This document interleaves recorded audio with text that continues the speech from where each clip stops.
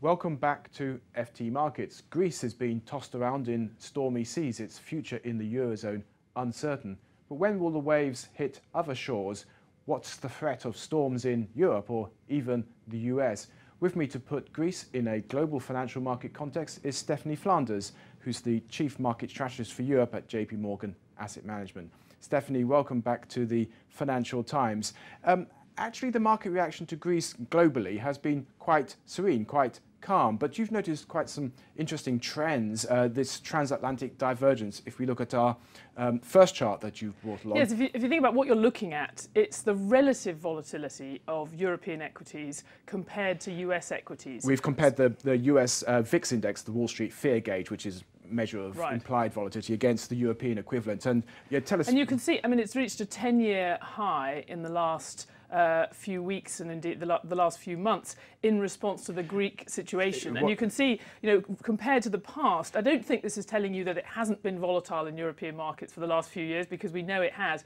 But all past occasions, there was a feeling that there was a systemic risk to the global financial system. People were worried about the whole of the eurozone, and that was probably why US equities were also being volatile at the same time. They moved together. Yeah. I mean, it's quite striking if you look back to 2012 when the eurozone crisis was at its height. The relative volatility was pretty much much lower. And that is when people felt that a problem in eurozone was actually, and the problem in Greece was actually, a global problem, and certainly a problem for US investors. They don't feel that at the moment, and we've been commenting on that over the last few months, that there's remarkable, you could say, complacency, but certainly calm in the face of these last-minute endless negotiations with Greece and the real prospect of a default. Do you think that US calm is justified?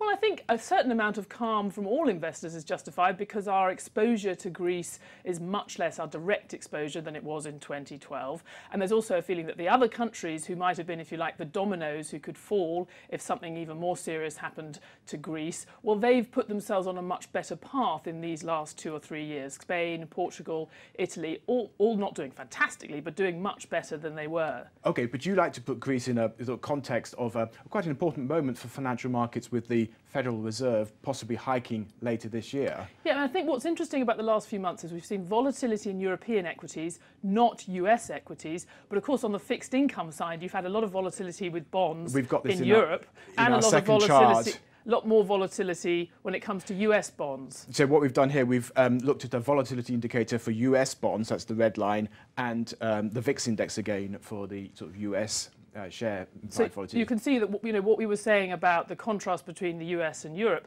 has really been most true on the equity side, and you have seen a pickup in bond fixed income volatility as we've had these constant reassessments of when the Federal Reserve might move to a first rate rise, and there is a general expectation now that we'll have the first rate rise towards the latter part of this year.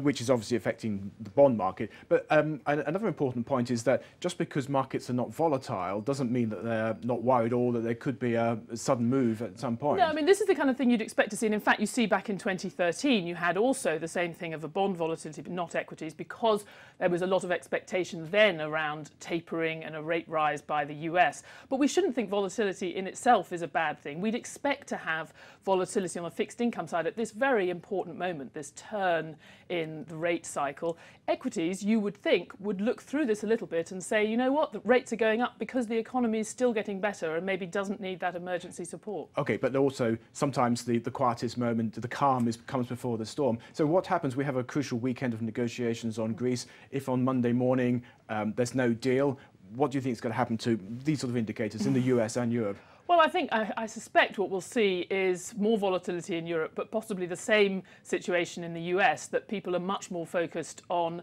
the rate situation and the economy, what the Federal Reserve might think about the US, and more focused on that than on Greece. There could be long-term consequences from a major problem with Greece leaving the eurozone, for the eurozone as a whole, very long-term consequences. Short-term, though, we don't see it derailing the European recovery. That's probably what US investors should be most focused on. But you're quite right, volatility is not a bad thing. We shouldn't feel that a bit of volatility is bad, when actually we want to be looking more at the fundamentals, and the fundamentals can be volatile. Stephanie, we're going to have to finish there. Thank you very much. So Europe braced certainly for more storms, but possibly the US more concerned about the Fed.